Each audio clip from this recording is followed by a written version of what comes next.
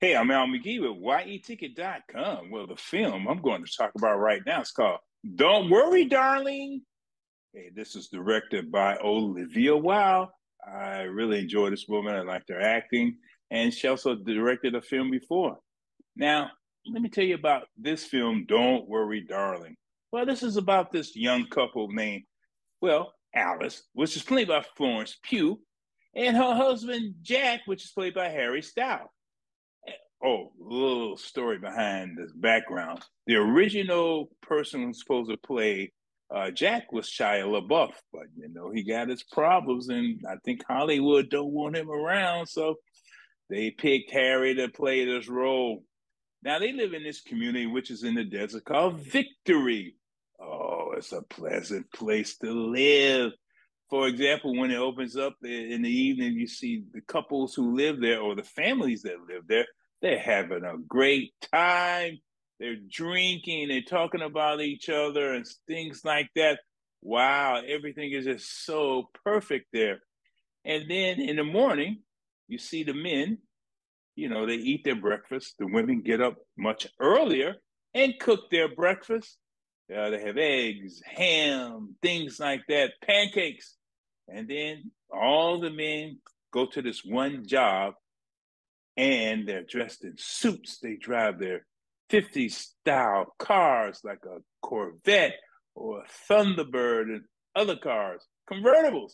Now remember, they're living in a desert like community. The mountains around them and, perfect weather and everything like that. Then when the men go to work, well, the women, they clean up, they prepare, dishes for tonight, and sometimes they go shopping. Sometimes they go shopping together. And while they're shopping, well, they don't use cash, they get credit. Yeah, they don't have any money at all. Also, I noticed in the film, you never see a postman either. Hmm. But anyway, everything is so far so good in this community. But then one of the ladies there, Margaret, which is played by Kiki Lane, she had a problem. And she also tell people about it. But Alice, she said, I kind of believe what she talked about. The other ladies, they want to believe what Margaret was talking about, but Alice felt things were not right. Something was wrong with this thing. Something wasn't, fitting her type of way of living and things like that. So you got this so-called like leader, the guy maybe he owns the company or something like that, named Frank. He's played by Chris Pine. Chris Pine is very good in this role too. They want to touch him, go to his house for parties and things like that. And, they're still using record players in this too, and vinyl records. Yeah, but we don't know a whole lot about Frank. But as thing goes on, the plot starts to come out more and more, which is the problem that I have with this film. The plot came out kind of late for me.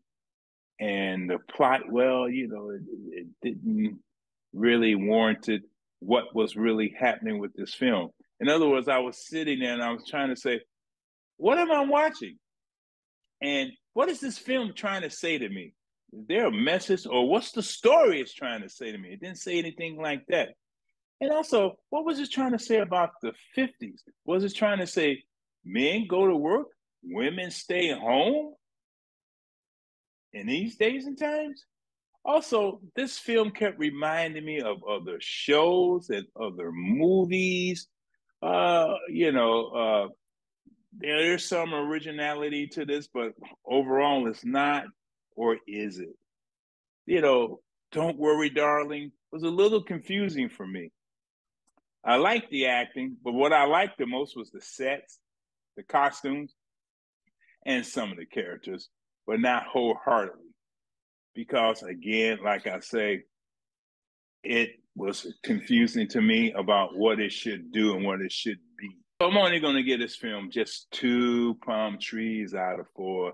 It's a C grade movie, but I'm a little bit confused about that because I'm confused about the film. Don't worry, darling. Should you go see this film? Of course you should. You go see this film for yourself, and then you let me know, what do you think about this film? You really got to go and see this for yourself, and you decide what you think about this film. Hey, I'm give it yeticket.com. Thanks for watching me. I really appreciate it, but don't forget to subscribe to my YouTube channel and all those other channels that I have. Thanks. This is your entertainment ticket. Latest and greatest.